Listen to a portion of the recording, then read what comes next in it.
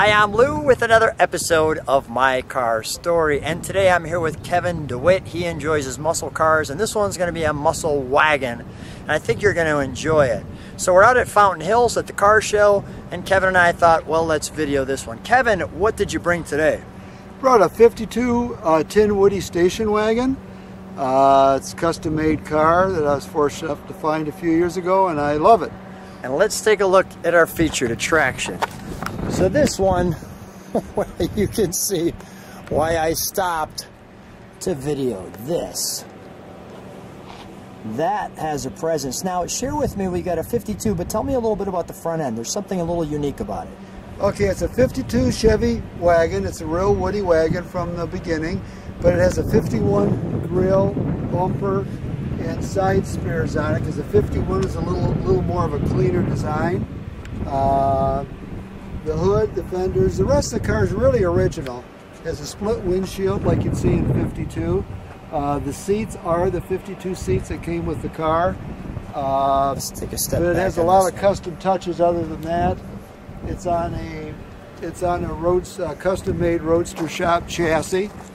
It has an LS3 Corvette motor in it, a new motor with all GM electronics. It has an LS3 newer Corvette motor. It's 450 horse, and it has a 4LE 60 automatic transmission and a 4.9-inch rear end. Now, when you said a tin Woodie, so this is all wood facsimile? This was hand painted by an artist in Detroit. Wow. And back in the day, all cars, this is the original wood. All cars were wood on the outside, some had wood frames even. By 52, GM was putting the wood on the inside, but the outside of the car is actually, it was an applique back then, but this is hand painted wood grain, and the lady did a fantastic job. Yeah. Everything in the interior is basically original. The dashboard's original design, the clock works. They did make a custom tray on the bottom of the dash for the air conditioning and the heater. You can see all the radio knobs and heater knobs there. The old Melmac are still original. It does have new gauges in it, but they're in the original gauge pod. And that's one thing that attracted me to the car, is it has all 52 Chevy dashboard components, I should say, with updated features. The Pioneer is a backup camera, full screen backup camera, and that does work well. The seats, like I said, are the original seats. All the wood inside the car is original to the car. The bows on the top of the ceiling are chrome plated, but they were originally painted brown. This car originally was in California. I've got pictures of it. It was a green station wagon with wood sides. The vehicle is, you know, there's one thing where, you know, it has a lot of its originality, but yet the beautiful thing about this car is the modifications are done exactly right. I mean, yeah, exactly it's real right. tasteful. Even the front door panels, they're curved like this, like the original door panels. Yeah, I see that bow in yeah, there. that's the way it came from the factory, right, to give you more room in the interior. The back seat, I'm at a car show today, so we have chairs back here. But you've got the old grab rope. Yes, exactly. That was that's how you didn't have seat belts back then. Let's show the tail, please. Okay.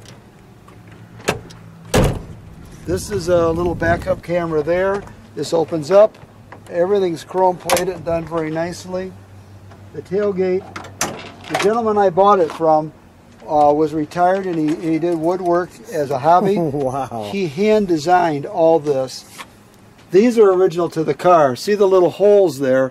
That used to be a door lock button, and the windows would slide back and forth. That's how they would lock them together. So this is original from 1952. It gives you an idea how nice the station wagon was to begin with. Yeah.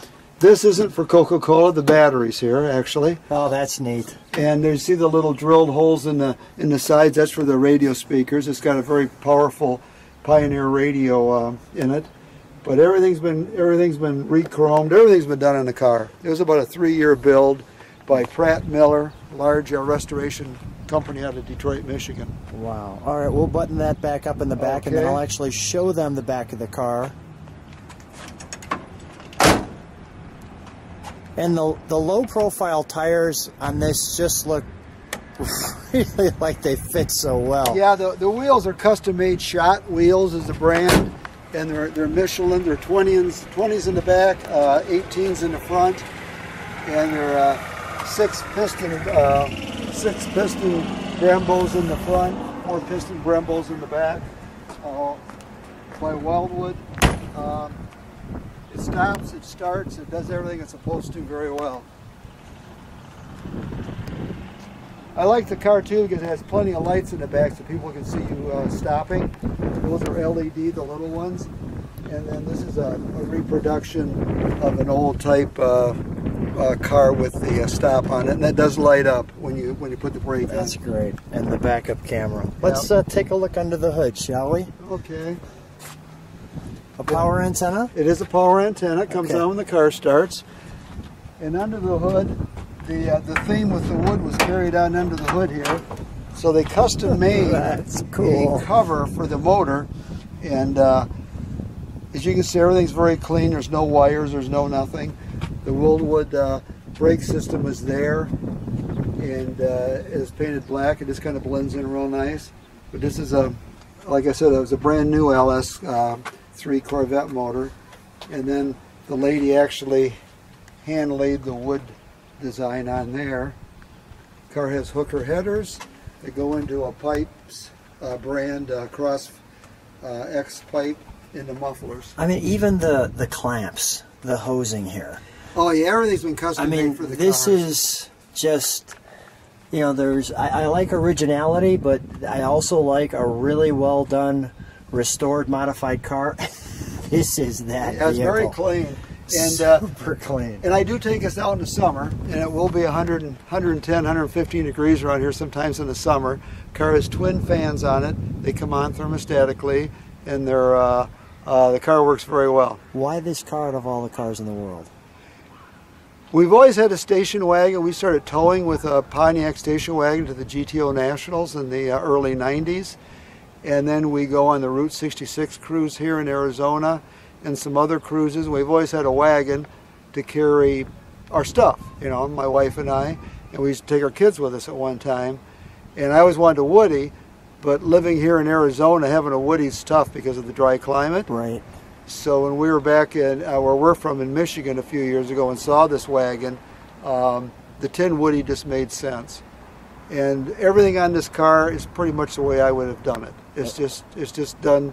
It's just right. It's just hard to find a car that you pretty much agree with everything that was put on it when it was This built. is that one. Yeah, and for me it was. My wife was on board, and after about 6 months of talking to the owner that had it built, we were able to negotiate with them, and we were able to own the car, so we're very fortunate. What's your wife's name? My wife's name's Kathy. Kathy, shout out to you. Great car, great choice. Let's fire it up, shall we? Sure. Kathy with a C or a K? With a K. Kathy with a K. Yeah. Said it was We're real easy, okay. K and K. Kevin and Kathy. Just like this.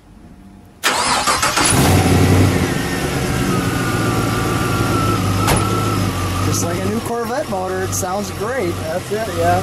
Let me listen to it idle. If you would please step on, oh, that's a nice idle. If you would please step on the brakes for just a second. I want to show people what that looks like. Oh, that's cool. Now let me listen to that idle. It's got a great low.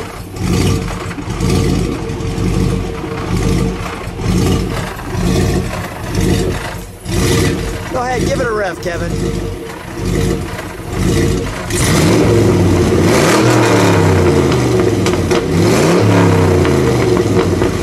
Now that's a Woodie. You can tell the car's running. Yeah, it's running. Let's take her for a ride, shall we? Okay. So we're here in Fountain Hills. We're driving around. This is probably one of the most famous strips in Fountain Hills. As you can see. Yeah, this is Avenue of the Fountains. This is our business district, small as it is. Straight ahead is the Fountain Lake, and then on the hour, every hour until about 9 or 10 at night, the fountain comes up. Fountains at one time was the world's or the nation's tallest water fountain. When all three of the generators that push the water up are on, it'll go up to 652 feet. Wow. So it's a big deal. It's kind of our, it's you know, obviously our main attraction here in Fountain Hills. All these apartments and condos and everything, this is all new. They're really concentrating on making a center, you know, a nice center town of Fountain Hills, where before it was pretty, this was all empty. It's pretty. Yeah, it's really really come along Show nicely. some people some of the view there.